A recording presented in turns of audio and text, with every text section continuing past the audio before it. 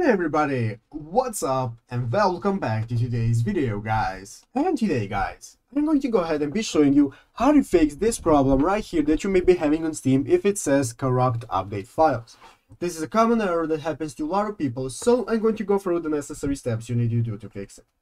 But yeah guys, basically make sure to watch this quick and easy video till the very end and follow my steps correctly so you can make sure this works the same for you and that you can do this yourself. But yeah guys, let's get straight into it. So guys, the first thing you want to do is to go ahead and open up the official Steam application on your PC and log in to your Steam account. And after logging into your Steam account guys, you'll be greeted by this main page right here, which is the home page of Steam, where you can see all the sections you can access, such as store, library, and so on. So guys, after logging into your Steam account, let's go ahead and say you started downloading some game and then you keep getting this error that your update files are corrupted. And guys, this is what you have to do. The first thing first is just to go ahead and clear your download history by going to up here in the upper left corner, clicking on Steam and then clicking on settings.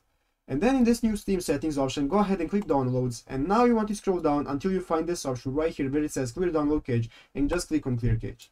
After clearing your cache guys, now you want to go ahead and find that game right here in your library and right click on the game. And after right clicking the game, go ahead and click on manage and actually click on properties. And then after clicking on properties, click on install files and click on verify integrity of game files.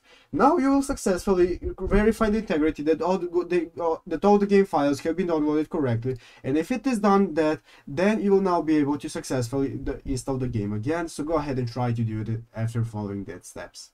But yeah guys, basically that is it, how to do it. So I hope this video was helpful. If it was, make sure to leave a like and subscribe to the channel. So guys, thank you for watching, take care and bye.